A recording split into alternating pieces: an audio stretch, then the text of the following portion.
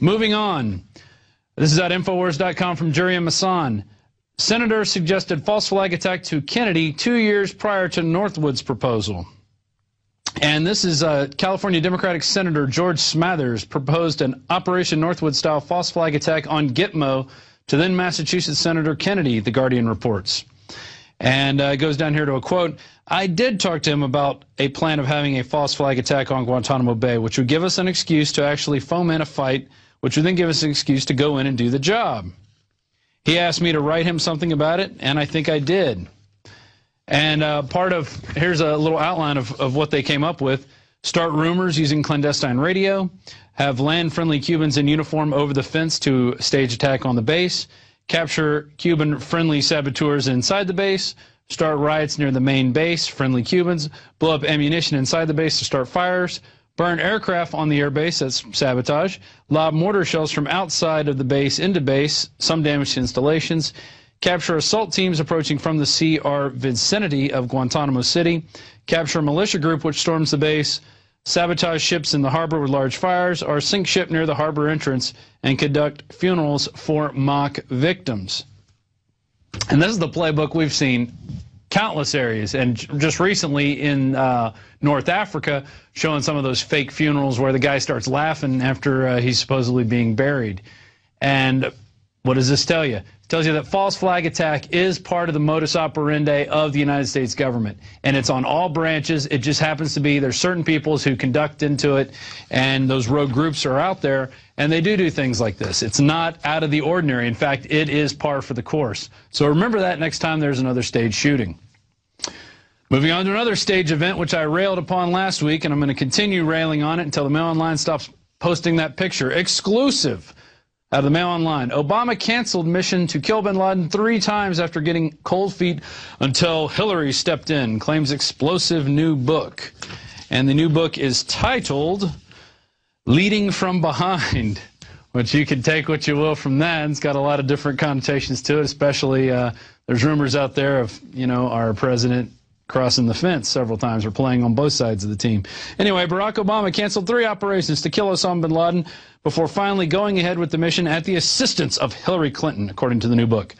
The explosive allegations contained an expose by journalist Richard Mintier, who argued that the White House's carefully crafted narrative of Obama as a decisive leader who dispatched the al-Qaeda leader despite the doubts of advisors is a myth. And then Politico came out with another piece. We're going to go to the overhead camera on this. White House, fabrication that Obama called off bin Laden raid. And so they're basically disputing these facts. So this is what you get when nobody's telling the truth. You get this muddying of waters. And then let's go back to the bin Laden raid a little bit. Special Ops Commander says book on SEAL raid that killed bin Laden is a lie. So this was last year.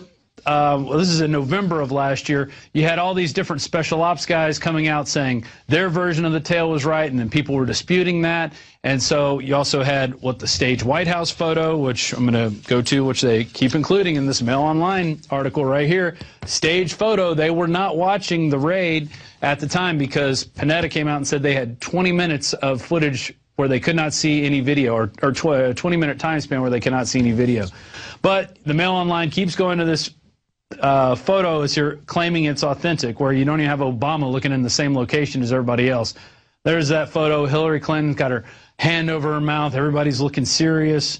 You got another general who looks like he's playing solitaire over there, not really paying attention.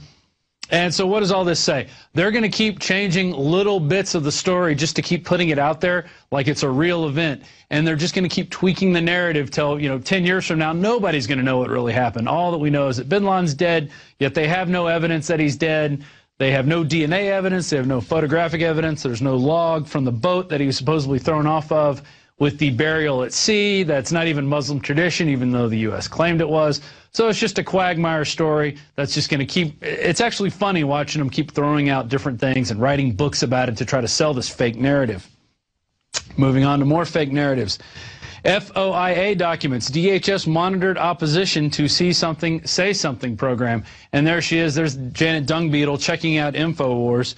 Hundreds of pages of documents released under the Freedom of Information Act reveal that Department of Homeland Security monitored political opposition to the See Something, Say Something campaign, as well as tracking InfoWars stories and user comments on a myriad of other issues while categorizing the website as right-wing terrorism. Wow. The documents contain email communications as well as intelligence reports that circle between different offices of the Department of Homeland Security as well as the Office of Intelligence and Analysis, and in most cases the identities of individuals both sending and receiving messages have been redacted. The report notes how Infowars.com launched a campaign in opposition to the DHS program, which encourages citizens to report suspicious activity and basically become spies for the state to the authorities, including via television screens at Walmart, which play the message from DHS Chief Janet Dungbeetle Napolitano. And we have a couple close-ups here. One is from the Amtrak intelligence team, which says, detect, deter, defend, and we can bring that up. That's one of my graphics there. And basically it details the V for Vendetta campaign. There it is right there. See something, say something, and there's actual screenshots from the site, Infowars.com, you are the resistance. And that's pretty funny. And then also they talk about and this is from a screenshot with the front page report entitled Right-Wing Terrorism. Then it goes to the Hardin, Montana story that we covered back in 2009, which also ended up being part of Police State 4, The Rise of FEMA, where you had this guy who was a convicted felon. He had many aliases. He was basically trying to go into Hardin, Montana, start a Hardin police force, and run around in his specially decaled, outfitted cars, claiming he was, the law of the land, and basically house people in this prison that they weren't even using. So they use that, and it says conspiracy theorists believe this is a new location of a FEMA camp. Well, Alex Jones, Aaron Dykes, and Rob Jacobson went on location to Hardin, Montana. They interviewed the spokesperson who refused to talk about this Michael, I forget his last name right off the top of my head, but he was out there basically putting these police decals that said Hardin Police Force on his cars. They were going around pretending they were the police force of the area, even though Hardin did not have a police department. And what were they going to do? They were going to base out of that prison base, or that prison, and then use it to basically just harass the local citizens. This is something we see other security guards are coming up with, this motif of, we're going to act like we're the cops, we're going to dress like the cops, we're going to outfit our cars just like the cops, and people won't know the difference, and they'll just bow to anyone in uniform. So there's that story, and you can check it out. It's from Paul Joseph Watson. The title, FOIA documents, DHS monitored opposition to See Something, Say Something program. Now moving on back to Colorado, Aurora witness, alarm announced murder in the theater. And this is a really interesting video that came out of the DetroitPress.com. And basically, it has a witness who was there. Her name was Selena Jordan. She was in a neighboring theater while all this was going on. People in her theater got shot. And then she talks about this mysterious alarm she heard. So let's go to that video now. So like 5 minutes after the guy comes running in and tells them that they're shooting outside, you hear the alarm go off. It said murder in the theater. Like, it's just going off, murder in the theater, murder in the theater. It's crazy that they got an alarm saying that there was a murder in the theater, you know? So there you go. More stories coming out of that, which lead me to believe that they knew this was going to happen. Why else would you have murder in theater playing over a loudspeaker? That is really creepy and really suspicious.